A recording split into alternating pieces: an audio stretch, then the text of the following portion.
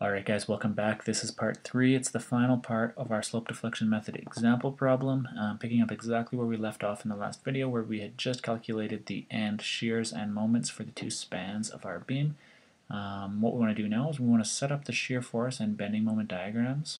So we already know the internal shears at the ends of each of these spans, and so looking at this we have positive shear because this is going up to the left of a virtual cut, and this is the positive sense. So we have positive 51.562 kilonewtons shear right at the end there. So let's write that in there first. So this is 51.562 kilonewtons. We know that the shear just to the left of the support here is negative 48.38, right? So we drew it this way going down. We drew it in the positive sense, but we got a negative number. So it's actually going up, so it is actually negative 48.438 kilonewtons of shear just to the left of the support there at B. So we can draw that somewhere down there. That's going to be negative 48.438 kilonewtons. All right.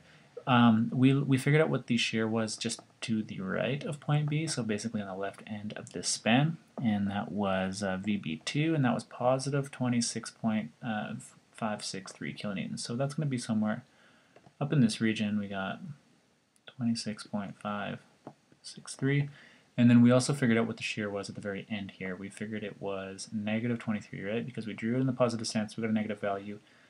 So it's going to be like here somewhere. This is negative 23.437. Alright, so we can use some of our knowledge that we know about drawing shear force diagrams, like the shear, when we have a distributed load like this pressing down, that the shear is going to drop linearly over that region by the total magnitude of the total force. So this is 10 kilonewtons per meter, the span was 10 meters. So this is going to drop by 100 units as we go across, and actually 51.562 minus 100 is negative 48.438. So the shear force just reduces linearly like that. It jumps up here at the point load that was basically caused by the roller support at point B. And then in this region, the shear is going to be constant until it hits this point load. So it's going to extend out horizontal. Let's see if we can line that up approximately till there. And in this region, it's going to be constant until it hits that point load. So we would extend it back like that, and then we connect them. And you'll actually notice that if you took 26.563 minus 50, you're going to get minus 23.437. So when we have an applied point load on a span, just like the statically determinate problems we were doing earlier in the course, it basically causes the internal shear to drop, or the shear force diagram to drop by the magnitude of that applied load as we go across.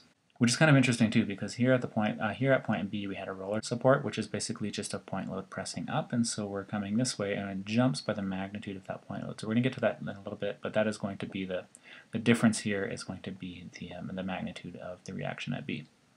Alright, so what we want to do now is we're going to want to know this distance in here. It'll be helpful for us when we do the bending moment diagram, so we can just find that by similar triangles. So we just get basically we have 100, the magnitude of change here was 100 over the distance was 10 is equal to the magnitude. So that's the magnitude of this large triangle. And then if we nest the smaller triangle in it, we can do similar triangles, so we get 51.562 over x being the base here. And so that means we're going to just get to move the decimal place over 1. So this is going to be, I'm just going to draw this in a different color just so it's clear to us. This is just 5.1562 meters, and then that makes this guy 4.8438 meters. Alright, and then this span here, this was 5, and this was 5 from earlier in the problem. Alright, so let's move down to the bending moment diagram down here. What we can do is we can draw on the moments that we know. So actually we went a little too far. Here we know that the magnitude of the moment here, basically on the left-hand side of the span, so which is just to the right of point A, is going to be 88.54 kilonewton meters, and this is counterclockwise to the left of a virtual cut, which makes that negative for the actual internal bending moment. So we get down here, let's label it just there. This is going to be negative 88.54 kilonewton meters. The very right-hand side at point C, we have a magnitude of 57, and again, this is opposite that positive sign convention, so this is going to be negative, it's going to be like about there. This will be negative 57.29, no, 29, there we go. And in the middle here, no matter which way you look at this, the moment here, the magnitude is 72.92 either way, and it's negative according to this side because it's clockwise on the right-hand side of a virtual cut, and here it's counterclockwise on the left-hand side of a virtual cut. So either way we say it, look at that, we're getting a negative bending moment of negative 72.92. So that would be, see if we can line this up, it would be somewhere in like there or whatever. So it's negative 72.92. Alright, so those are just 3 points that we need. We do need the entire bending moment diagram.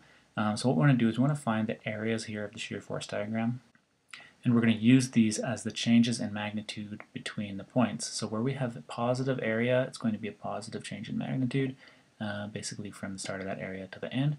Where we have negative areas, it's going to be a negative change in magnitude, again, as we're going from left to right. And then where we have these linear parts of the graph, we're getting a parabolic curve. And where we have constant parts of this graph, we're getting a linear change. Okay, so negative 88.4 plus 132.952, that's going to bring us up at this point right here. Let's change colors. That's going to bring us up to 44.392, and we have a parabolic shape.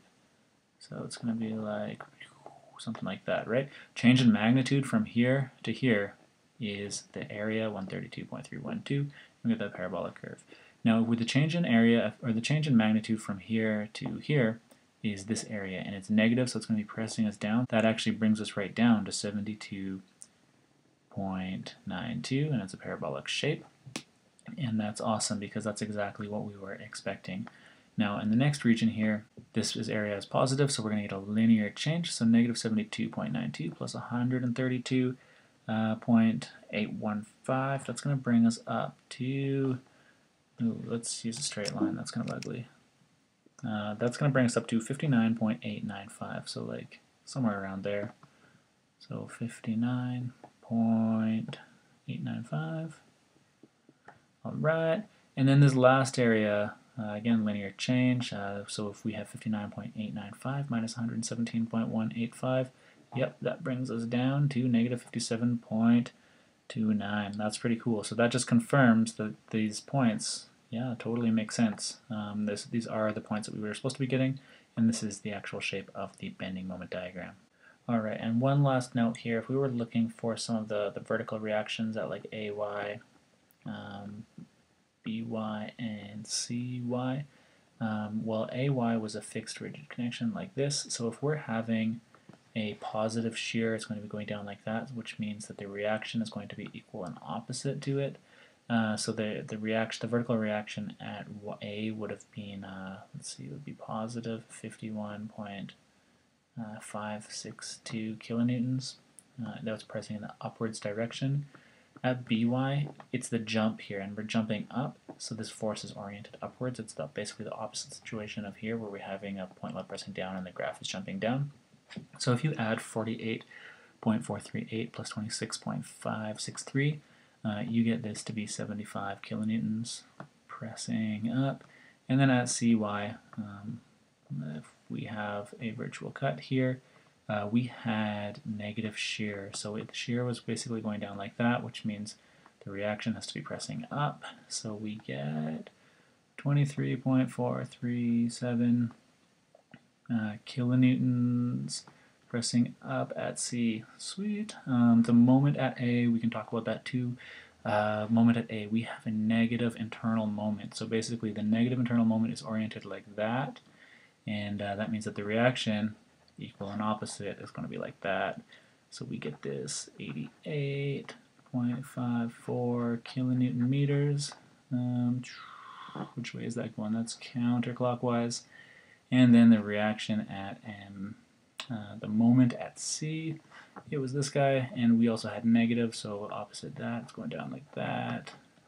reaction moments like that. So we're getting a magnitude of 57.29